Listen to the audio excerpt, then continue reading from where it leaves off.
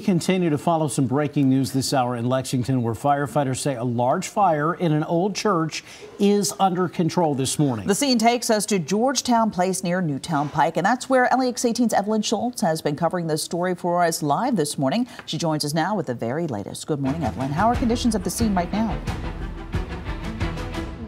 Chris, the scene is much calmer here this morning than it was overnight, but you can still smell the smoke in the air and see the damage that the fire left behind to this former church building here on Georgetown Place. Fire crews have been here since just after 11 o'clock last night, going on more than 7 hours here. It appears they are packing up to leave after they've been monitoring this fire all night long. Video shows just how much smoke was in the area earlier this morning as crews began fighting this fire. At one point, there were about 20 crews on scene from Lexington Fire Department. As of 1:30 this morning, the fire was under control.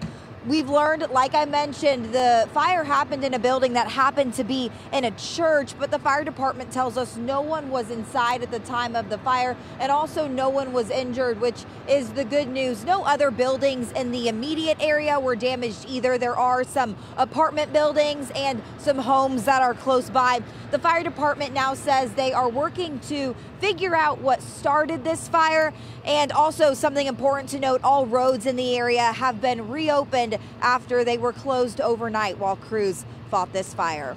Live in Lexington this morning, I'm Evelyn Schultz, LEX 18 News. Evelyn, thank you.